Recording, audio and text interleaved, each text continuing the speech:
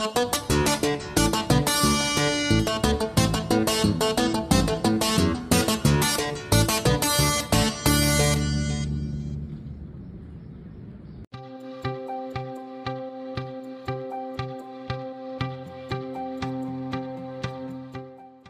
going to be putting some bear cubs out in some artificial dens.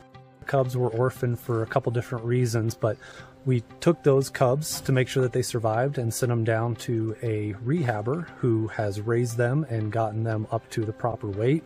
And now we're going to put them back out on the landscape. What we've done is we've brought the bears up here to this location.